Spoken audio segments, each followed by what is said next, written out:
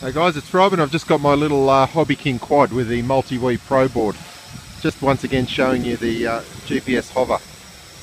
So it's moving around quite dramatically and the height is just not staying consistent at all. It's quite windy today and I just thought I'd do a quick demonstration of this quad and then I'll compare it to the ones with the Naza.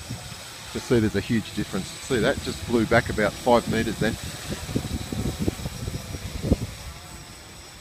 It's really moving all over the place. Now it's climbing about 40 feet high. Look at that, it's just skyrocketing. They haven't even touched the controls at all. Let's try and work that one out.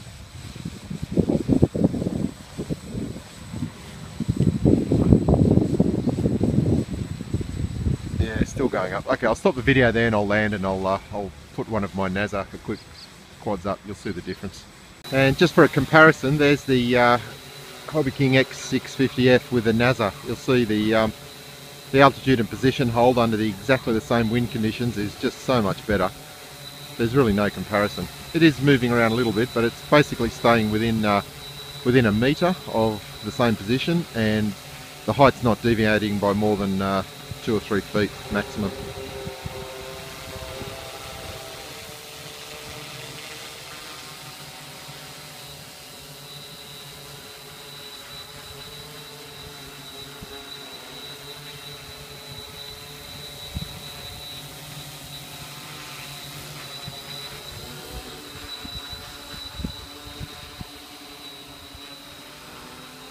That's all completely hands off.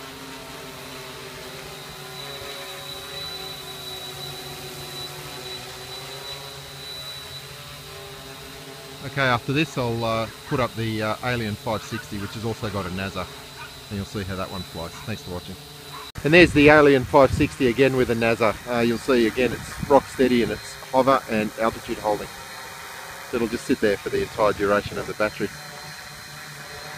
Only going up and down about 24 inches maximum and drifting no more than about half a metre.